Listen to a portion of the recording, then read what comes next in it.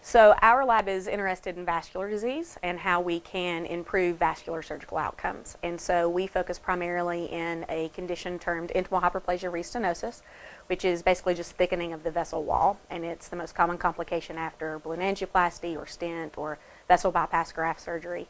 And currently we're primarily focused on developing biocompatible nanocarriers that we can target directly to the vessel wall and use those nanocarriers to deliver drugs and therapeutic compounds to inhibit the hyperplastic response.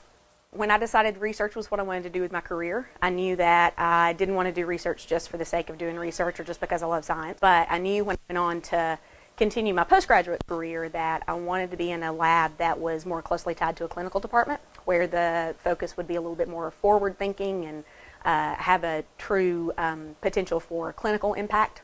And so when I came here, it was the perfect fit. That's exactly what I had found. The lab is a translational lab where the research is very clinically focused, and the attending physicians that are involved in the lab are very interested in the research aspect of medicine and bringing new technologies into the clinic. So it was a perfect fit.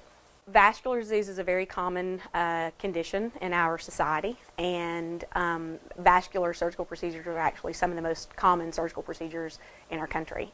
But up to 60% of those interventions can fail within the first year due to this hyperplastic response that we are studying in the lab. And so our overarching goal in the lab is to change that statistic. We want to reduce that number and improve outcomes and really decrease the need for repeat surgical interventions. We really just want to improve the quality of life of our vascular patients by reducing the occurrence of adverse outcomes and improving their intervention outcome.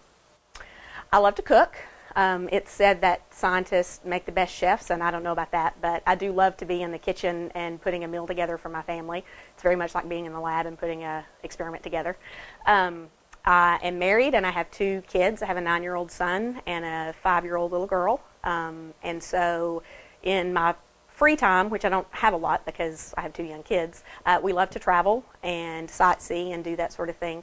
But really just I'm a mother first, and so when I'm not in the lab and they're not in school, whatever they're doing is what I want to do, whether that means we're in the middle of basketball season or tennis season or wherever they are, that's where I am. So.